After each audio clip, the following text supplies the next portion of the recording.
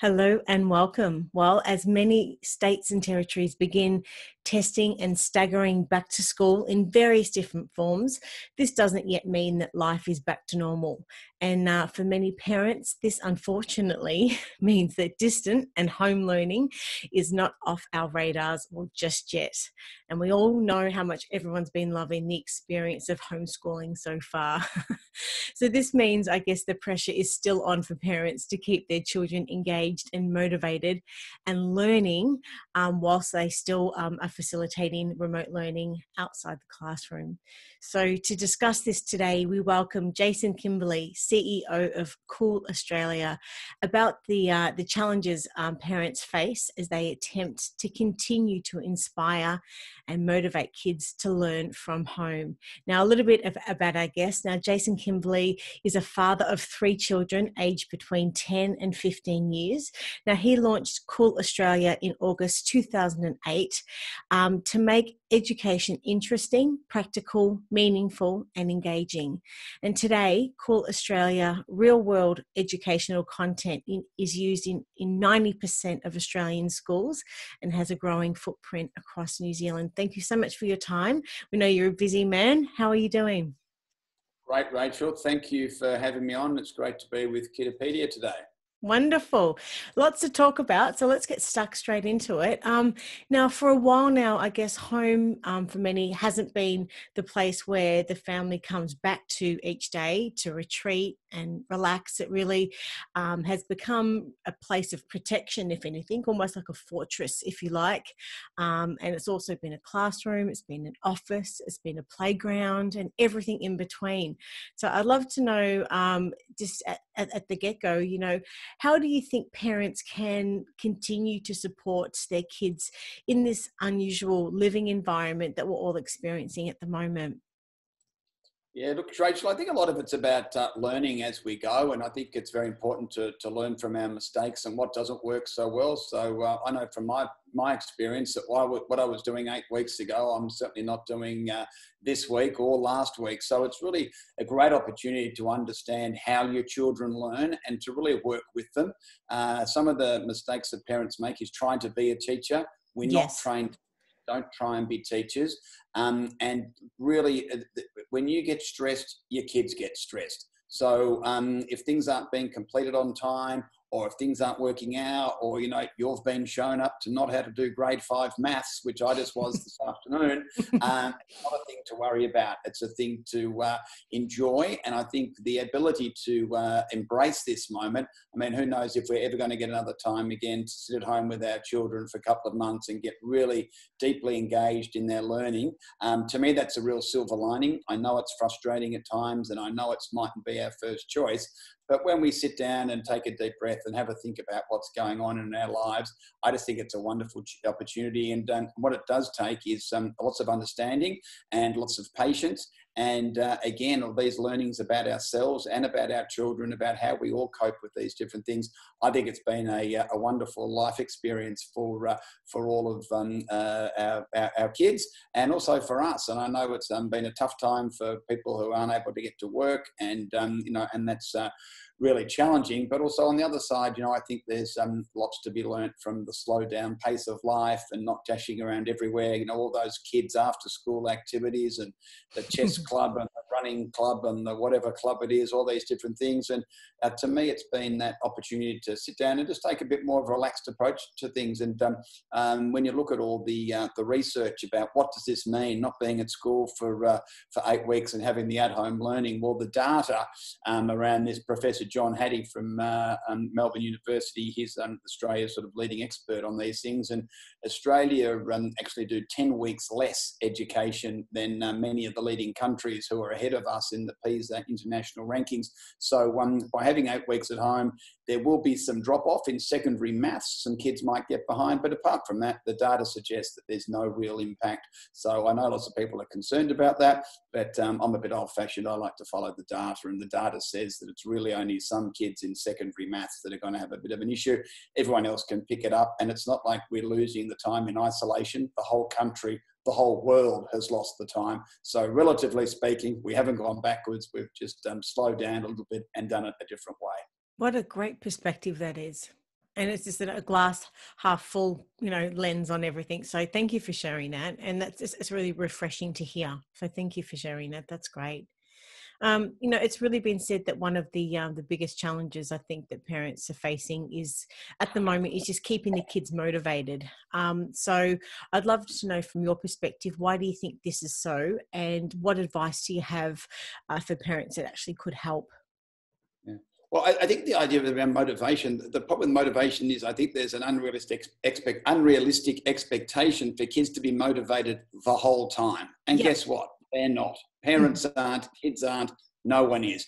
So to expect a kid to sit down at 8:30 and smash out a full day of lessons till 3:30, and that's it, is totally unrealistic, and you're setting yourself up for failure. When it's not really a failure at all, I think you just really applied the wrong principles. So I'm a big fan of creating the right work environment for the individual and giving them what's achievable. If your kid gets halfway through a lesson and has a throwdown or loses concentration, needs something, you know what? Let them do something else. There's nothing wrong with sitting down and having a read.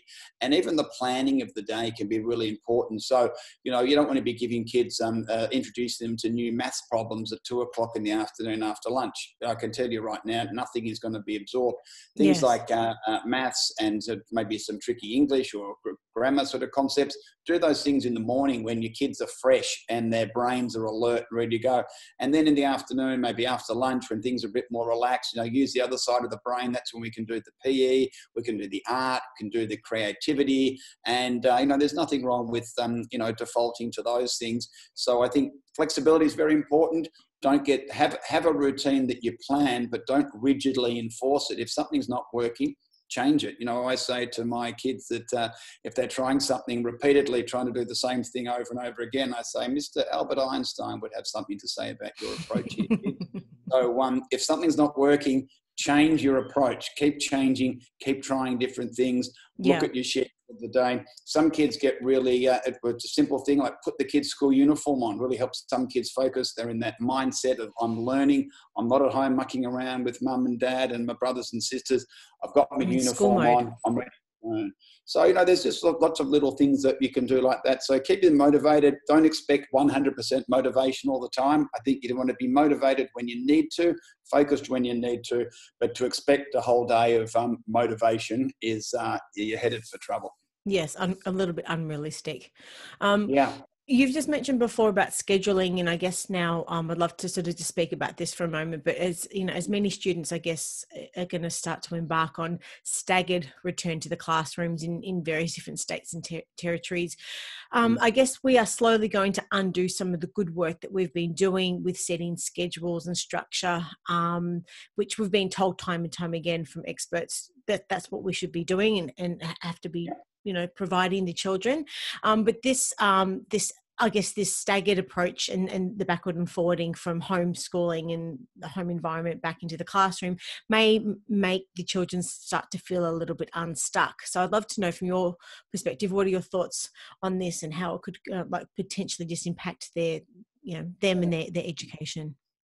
Sure. Well, I'm a big fan of emphasising the positives. So, kids do love routine, but they also love, within that routine, if things are changing, they like to know what's going to be happening. So I'm certainly speaking to my kids and to others about talking to kids about, okay, what are the great things about going back to school? And we've had these conversations, seeing my friends again, playing sport again, doing the after school homework club or whatever it might be. All your child's interest is, I think it's important to focus on them. And as adults, I mean, we sometimes forget how intuitive and smart and switched on kids are. So if we've got a positive approach to our kids' return to school, hey, guess what? Our kids are going to have a positive approach too. So if parents are mumbling over the table saying, oh, I can't believe it's only one day. Why aren't they going back all the time? The government wouldn't know what they're doing. This should have happened weeks ago. Or why is it happening so quickly? It's all great to have these conversations, but if you want to have a positive frame of mind on your children, you need to have a positive attitude yourself, and that needs to be reflected in your conversations with your children. So again, focus on what the great things will be like. Returning to school, you can go back to the library.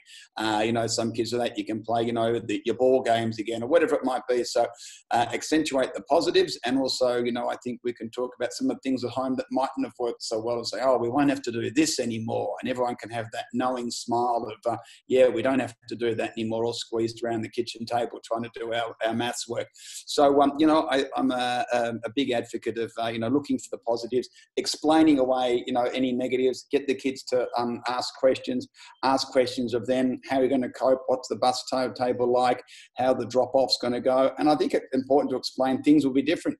Parents probably will not be allowed to go into the schools to take their kids and walk them into the classroom and give them a kiss goodbye for the littler kids. I mean, that's a reality. So, parents, I need to start having these conversations saying things are going back to how they were, but they won't quite be the same. And we all need to keep an eye out. And you could even write, an idea with kids, they love recording, write a diary. What are the different things about school? Let's talk about all the things that are different now that you're back. What are the things, what's better? What's not so good? What are the positive things about mum not walking you in? You're growing in your own independence. You can take yourself to classroom now because you're a big girl or a big boy. So all these different things, I think it's really important to find out reasons why it's actually a good thing and not a negative, and to have those conversations in advance with your children. Yeah. And again, they're a lot smarter and a lot more intuitive than we give them credit for sometimes. And I hope parents have really learnt that lesson in the last 2 months. Yeah. So I'm just hearing really open, honest conversations with your kids. Is that what you're saying? Yeah. Open, honest conversation. Who knew?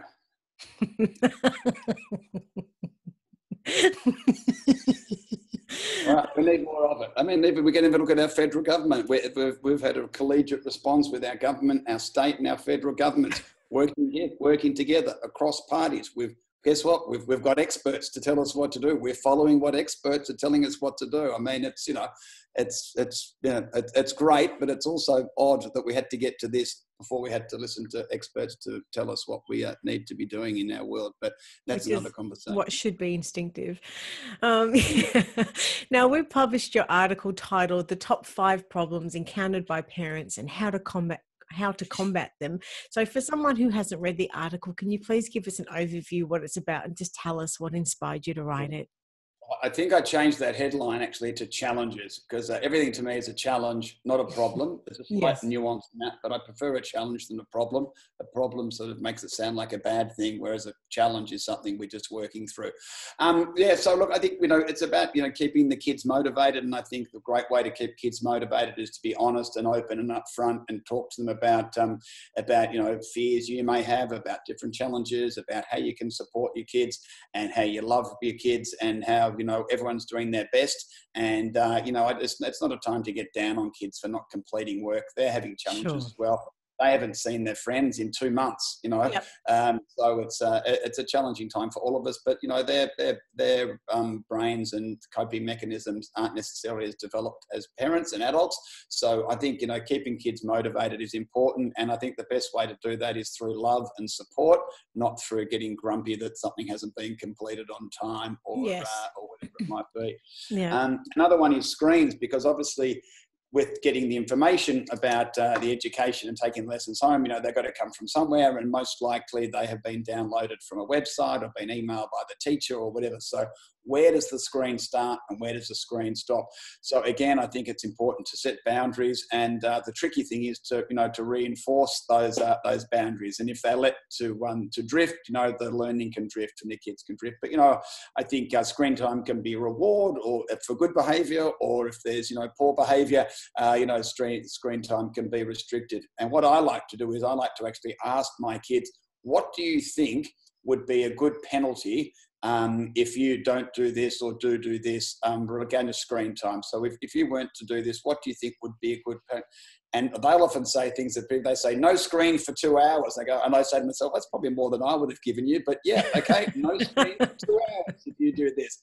So get your kids involved. And when they buy in and they're part of the decision-making process, they actually understand it. And if they've said to you, this is what happens if I don't do that, well, they've made the rules, not you. And it's a wonderful way to get kids engaged in that discipline and boundaries, particularly around screen times.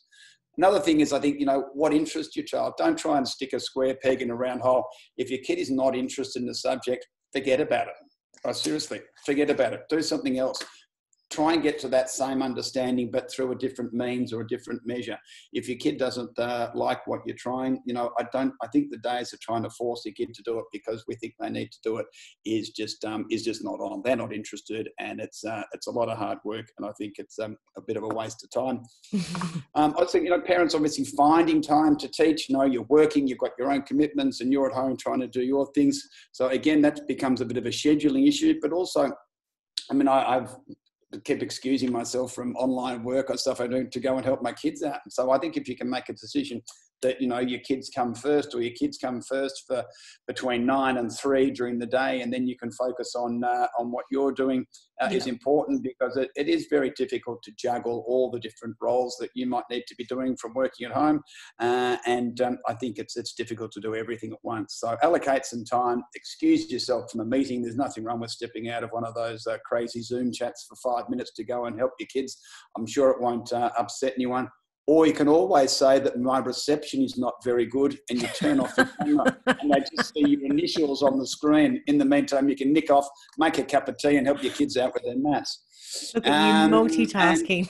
That's it, multitasking. Who knew if you weren't there for 5 minutes? I tell you what, it's been working well for me.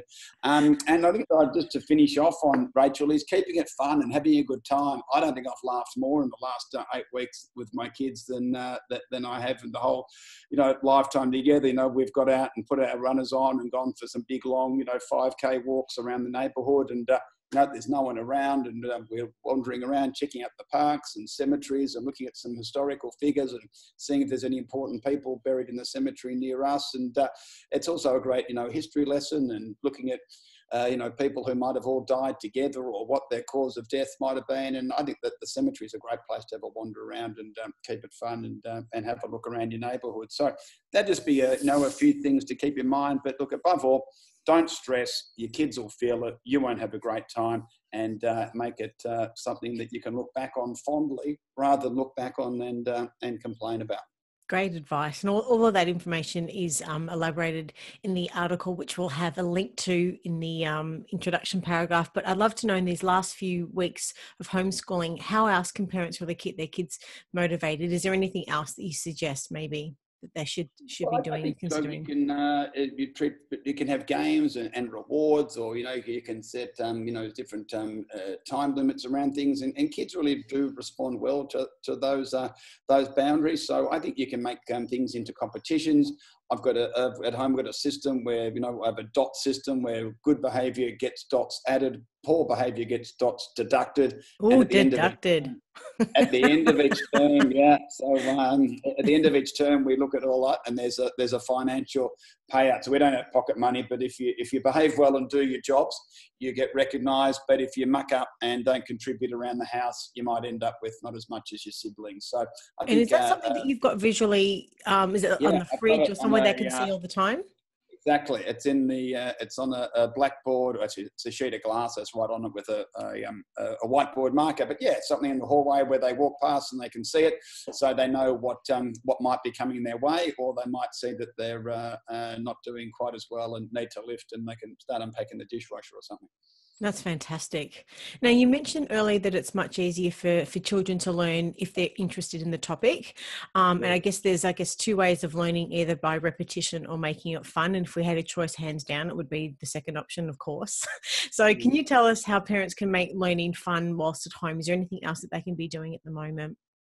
Yeah, well, I think the different elements, we're talking about screen time before. So there's a lot of, most things you can look up and find a 5-minute YouTube video to show you how, or to explain a scenario. And a lot of it is a lot wittier and a lot more insightful and conducted by a person more intelligent than me or the parent or whoever's looking at it. So I would recommend things like, if you go to your kid who's used to you saying, get off the screen, kid, you've been on there too long. And if you say, hey, why don't we go and look it up on YouTube and let's find a really cool person explaining the theory of relativity to us in 5 minutes. So you can go on there and there might be some household experiments. the kitchen is a fantastic place for learning. There's so many weights and measures and Yeah. timing and all different ingredients coming together. There's design, there's planning, there's, communication. There's so many different skills that are in the kitchen, particularly around preparing meals together. I'd say when all else fails, get your kids in the kitchen and do some cooking together. It's something, it's a life skill. It requires a lot of application, again, communication, design, concentration, maths, weights, measures, all these different things. And, we can do a lot in the kitchen. There's lots of scientific experiments. In fact, we've got a whole section on the Cool Australia website whereby we invite kids to create a whole lot of science experiments just from things you'd find in your pantry, in your kitchen at home. So, keep it interesting, keep it in touch with reality, and make it motivational. And, the time will fly, you'll have good fun, and your kids will have a whole new view of you. And you mentioned earlier on about real world learning.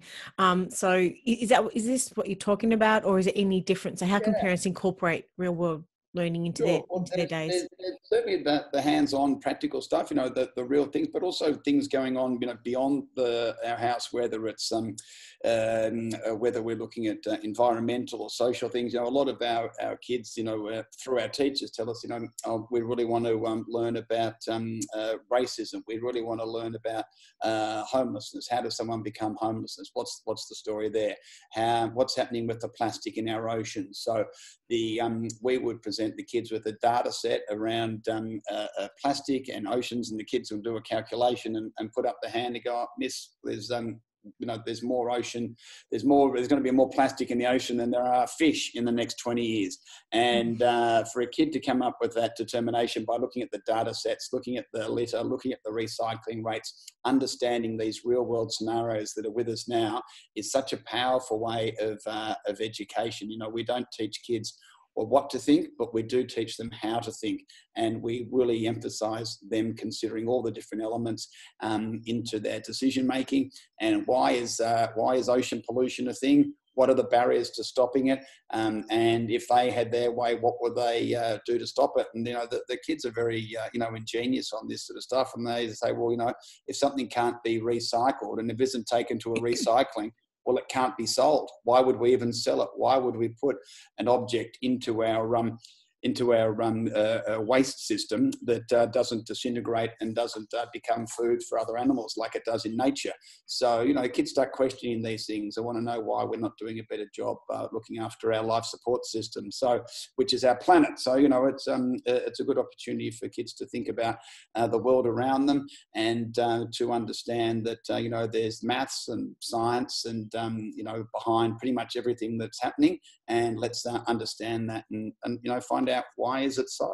And so with Cool Australia, it's been said that you want our education system to empower students to address the big social, economic, environmental changes, as you've just mentioned.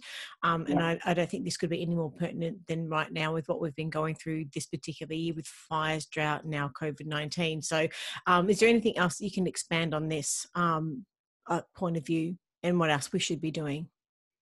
Yeah, well, I think that practical understanding, when I was a kid at school, I used to put my hand up a lot and say, oh, Miss, when's this ever going to do me any good? And say, oh, it's in the textbook. I don't know. Shut up, Kimberley, and keep learning. You'd be challenging the teachers is what you're saying? Yeah, absolutely. I would ask, when's this ever going to do me any good? I can't see why I'm learning this material. And that was one of the challenges that we had when we started Cool Australia. I never wanted a kid to put their hand up and say, when's this ever going to do me any good? The answer should be right now. You should be learning about something that is going on in the real world. You should be having some valuable takeaway learnings and information about how the world works rather than just learning some theory from a 20-year-old maths textbook. So an example of that would be, because we might have a year 8 maths teacher come to our website and go, what's all this got to do with me? And they go, year 8 maths, enter, and down drops 40 lessons that are all part of the national curriculum that need to be taught to kids. But the kids will learn about their maths, but they might learn their maths by measuring the melt rate of the Greenland ice sheet and implications on sea level rise for the next 1,000 years. And they will do those sums and they go, oh, sir, the sea's rising. I had no idea. And they've done all these calculations. So they've learnt their maths, but they've also understood one of the challenges that's going along around them in the real Yeah. world. So that type of learning is just so useful. We had a teacher write us a letter about a couple of months ago, and he'd had a group of his year 9 disengaged math students doing an outdoor maths activity. And he said all the kids were very happy with the lesson. They were walking back inside. And he said a cohort of about 10 boys walked up to him and said, "Oh, sir, that was the best maths lesson you've ever taught us." And he said he puffed his chest out with pride. And he was walking back to the classroom. And in the next breath, they said, "It wasn't one of yours, was it?" And he said, "No, it wasn't." And they said, "Well, where'd you get it?" And he said, "Call Australia." They said, "More of those, please. That was the best maths lesson we've ever done." So the point of that is the kids are still learning their maths. In fact, they're learning more than they otherwise would have because they're outside. They're in a different environment. They're connecting to nature in this instance, or they might be connecting to some data about, whatever it might be. So the more you can relate it back to something the kids understand, whether it's about mobile phone technology, we've done a lot of work on, people being distracted with their phones and how they can, be in control of the technology and not let the technology control us. And that's one of the things through human history is that we often invent technology, but we don't know enough about it, and it ends up controlling us before yes. we can get a good control of it, whether it's a massive digger or a huge jumbo jet or, a mobile phone, whatever it is. I've had the conversation with one of my kids today. I said, that device is in control of you. You are not in control of it, and I need to see some changes, and you need to prove to me that you're in charge. So we looked at the data on his mobile phone for the last week, his average hours, and I said, this graph needs to start coming down. Do you think you can do it? And he said, "I'll give it a go." I said, "If you're unable to do it by yourself, Mum and I are going to have to step in and help you." Fantastic. So is it that you make all decisions on quantitative and qualitative data at all? Look, some of it we do. Some of it's, sort of organic and it evolves. But yeah, a lot of our work we do with our research with our teachers and educators and asking them what they do with our resources after they've downloaded them, how many times, they share it with other teachers, how many times they teach it a year. So there is a mixture of that, but also, focus groups are really important. And we obviously get all the raw data from our website as to what's the most popular lessons and, who's looking for what. But, the one thing that is for sure, the closer the link between the real world activities that happen around us and our learning. So it's practical, it's useful, it's informative. We're talking about things that we know and we're familiar with. It just makes the whole process of learning and understanding so much more fluid, so much more acceptable, so much more understandable, rather than talking about abstract things in textbooks that really don't excite nor entertain nor energize. So you've given us some really insightful stuff today. If you were to summarize, I guess, your key messages for our audience, being families with children all around Australia, what would your key messages be? Well, I would say be thoughtful. I would say be patient. I would say be kind. I would say when your kids return to school as students, I think it's important to stop and take measure of what a wonderful job our teachers do. And I think we should have a whole new respect for teachers and the work they do educating our children. Yes. Well, Jason, thank you so much for your time today. We'll have a link through to Call Australia and also the article that you've published, that we've published for you, and really hope for another opportunity in the not too distant future to have another chat with you. I've really loved it today. So thank you for your time. Good on you, Rachel. Thanks for having me. All right, Bye-bye. take care. Bye. See ya.